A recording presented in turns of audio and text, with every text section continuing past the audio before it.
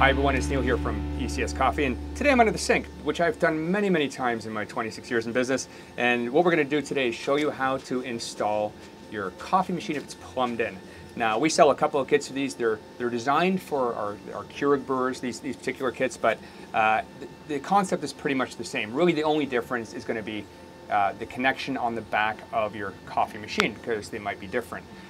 Some of them are standard garden hose fittings, some of them are different. You're gonna have to find that out. So we have this kit right here, and we sell this basically with three parts. You've got your connector to the back of the machine, and this one happens to be a garden hose fitting to a 1/4-inch line, a quick connect 1/4-inch line. We give you the 1/4-inch line that's included, so you can actually run from your cold water to your machine, and we give you the T connector as well. And I'm going to show you this part. You may have a hard time finding it, but this is basically what you need. An angle stop valve, 3/8 by 3/8 by 1/4. I'll show you what that looks like, because you can pick up something similar using compression connectors and brass connectors at Home Depot, but if you can get this one, this is ideal for you for under your sink. So you may want to get a plumber, but if you're pretty handy or have someone that's handy, you can probably do this yourself. It's fairly easy. I'm not a plumber, but I've taught myself this many years ago and never had any major incidents so far, so we're pretty good.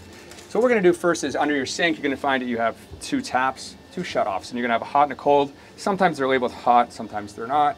I happen to know this is the cold one. One easy way to find out is to turn on your sink, turn one off, and whatever's left, you'll know what's there. So we want to find your cold, and we want to turn it off all the way to the right. We'll turn it off. And if you're lucky, you're going to have a flex hose. Most new kitchens do. If you have what looks like a brass or a hard copper hose, you may want to call a plumber, because that's much harder to do. It takes a little bit more of a skill. So after you ran your tap up top, the cold water, it should start to run dry because you've turned this off already. Then we're going to use our wrench, and we're going to loosen this. I've pre-loosened this for the video. You're going to loosen this off, and you're going to get some dripping of water usually out of the line. Not too much here, so we're pretty good. And then you can get started. From there, we're going to grab that fitting. The brand we're using is John Guest. And basically that's just going to create a T in between in your cold water line. So we're going to turn this on here. Sometimes you want to wrap some plumber's tape around the threads. That helps. Depending on how old your plumbing is, that can be really beneficial. And we're just going to tighten that up.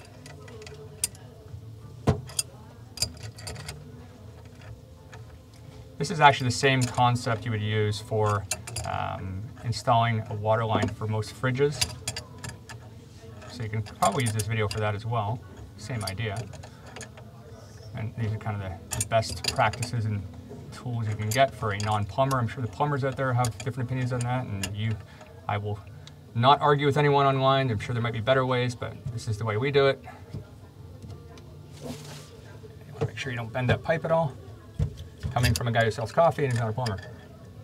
I just kind of want to show people it's not that hard to do. So then we're going to take the cold water that we disconnected priorly, the cold water line we disconnected priorly, we're just going to put it back on top. Again, plumber's tape is beneficial here. So we're just doing this for the video. And if you can get a shot of this jack. Hopefully you don't have a giant head like me for underneath these cabinets. Your head takes up most of the space. As Mike Myers would say, hid. My grandfather used to call me hid the bar.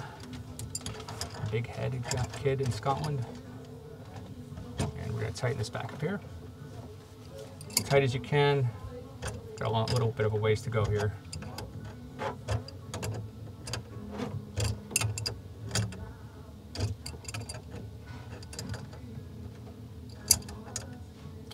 And that's that.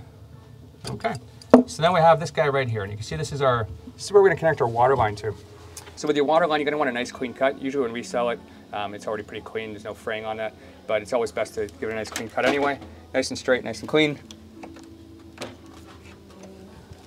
Knives are not the best. There is tools for this, but this typically works. And then what we're going to do is, you can see this right here. What we're going to do is we're going to shove this line. We're going to grab this back here. We're just going to shove the line in and push it in as far as we can, just with hand pressure, and then we're going to pull. And you notice it's actually gripped and it can't fall out now. It's actually gripped it for you. From there, you don't want to turn your water on yet.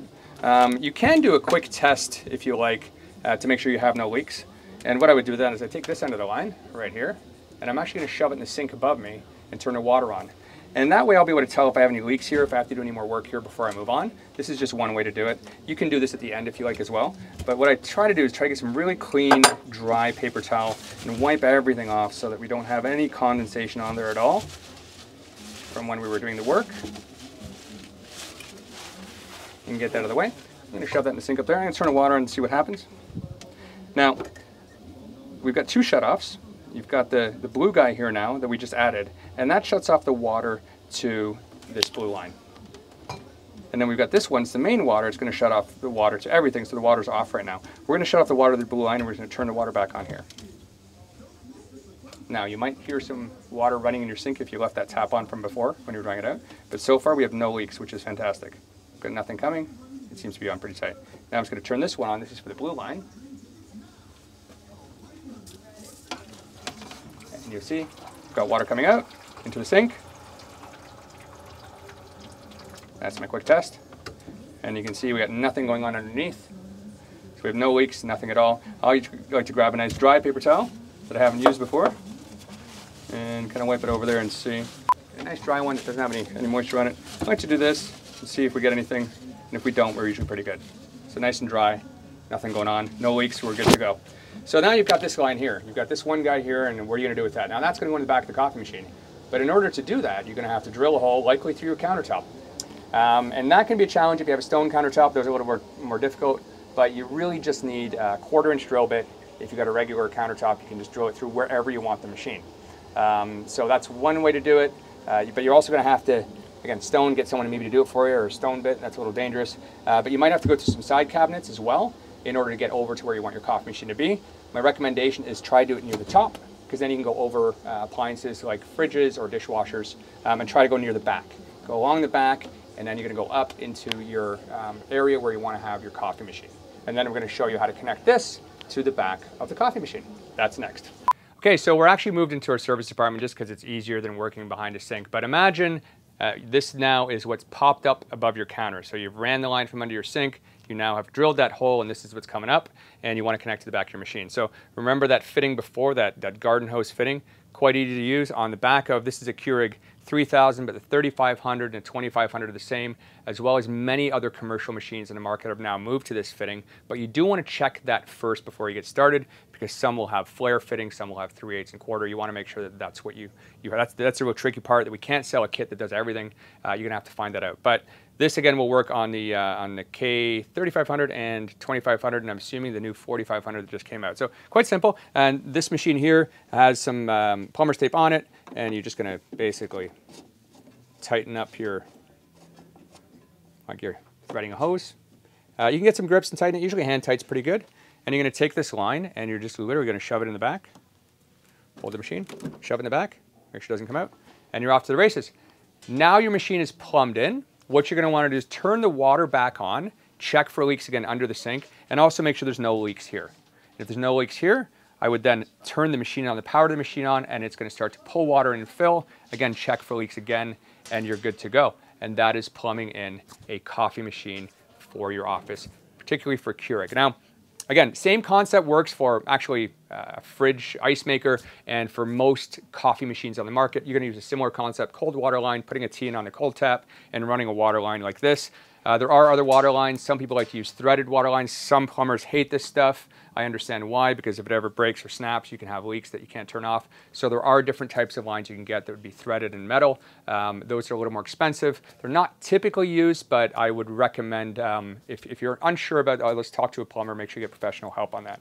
Now, we do have another kit that's specifically for Keurig, so if you want to keep ongoing, you can learn about putting the filter on and how the filter works as the part of the system. If not, thanks for watching. We'll see you next time. But I'm going to show you this kit we have here that you can also purchase instead of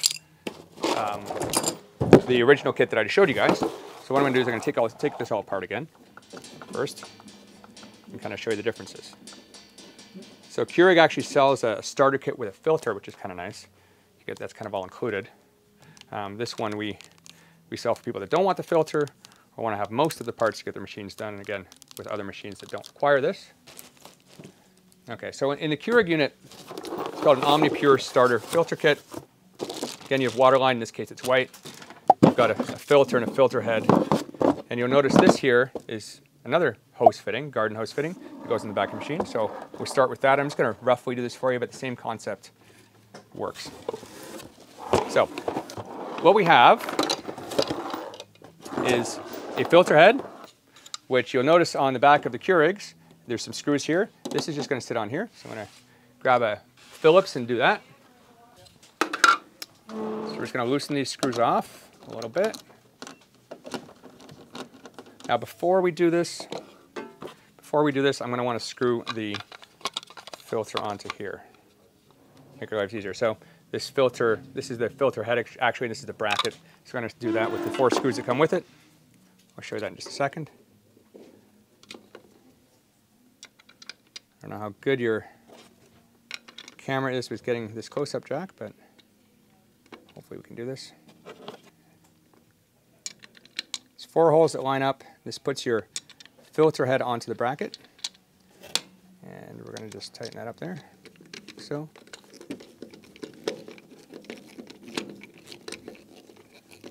As tight as you can.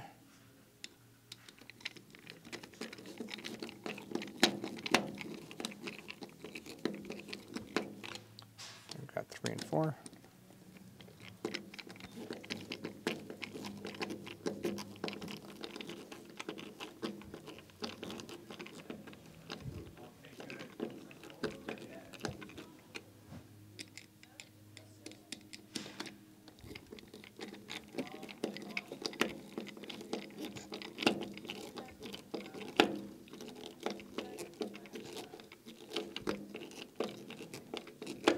Okay, so we've got our filter head on, and then we're just going to actually hang this on here.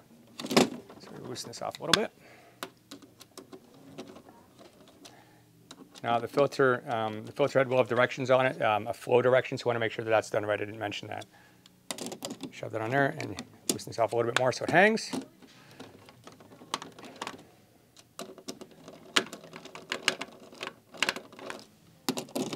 And we can tighten that up. Okay, so in order to make this work, oh, one more thing. Forgot about all the extra parts that these guys have with them. So one thing I didn't do yet, but I can do it right now, is we need to put these fittings sort of on here to the side. Again, you can use Teflon tape, sorry, plumber's tape, Teflon tape. Plumber's tape to get these in. I'm going to tighten these up on each side using a wrench. Make sure you get them in straight though, because these are plastic. Hand tighten. You want to do a little more than hand tighten, but for effect, you're going to tighten this all the way using your wrench. And I'm going to kind of speed up this process for effect. You're going to tighten this as tight as you can without over tightening, because you can snap plastic if you do that.